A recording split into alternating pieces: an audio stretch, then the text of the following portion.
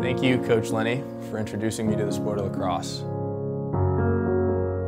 Coach Lenny was the first lacrosse coach I met. He kind of got me into the sport. When I was 5 years old, he convinced me to come to after-school clinic in pre-K, practicing scooping a tennis ball. And I couldn't do it, so I kept either raking it or picking it up with my hand and putting it in my stick, and he would yell at me. He knew that you don't get better by just playing at practice, so I'm thankful that Coach Lenny let me come to his house and use his bounce back and use his goal and back net, which I didn't have at my house.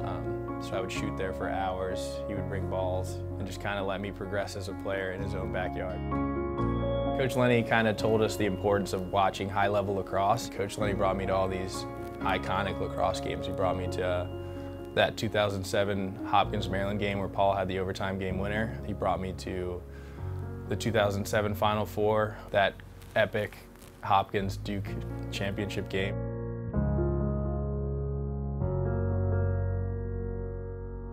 That passion and working hard at the sport ended up giving me a full athletic scholarship to Loyola. When I received news that I was getting a full athletic scholarship to play at Loyola, Coach Lenny was my first call. It was really cool to see the person who put the stick in my hand, to see kind of the fruits of his labor and the fruits of my labor, and it was one of the coolest moments to be able to share that with him. That's just one of the many things I can thank Coach Lenny for. Romar Dennis!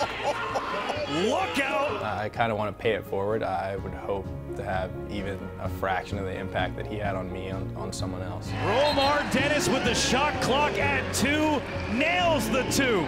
I'm Romar Dennis, and I'm thankful for Coach Lenny Castellino for introducing me to the sport of lacrosse.